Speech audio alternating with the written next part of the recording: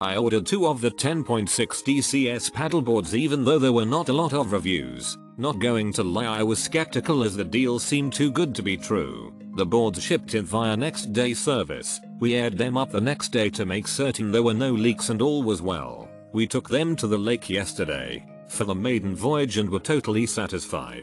All of the products that came with the boards worked perfectly. I only aired the boards up to 7.5C and even when both my fiance and I were on one board together did not notice any sag or extra wobble. The carbon fiber paddles being included was a great value. The construction seems very solid. The decking material had deeper grooving than other boards I have ridden.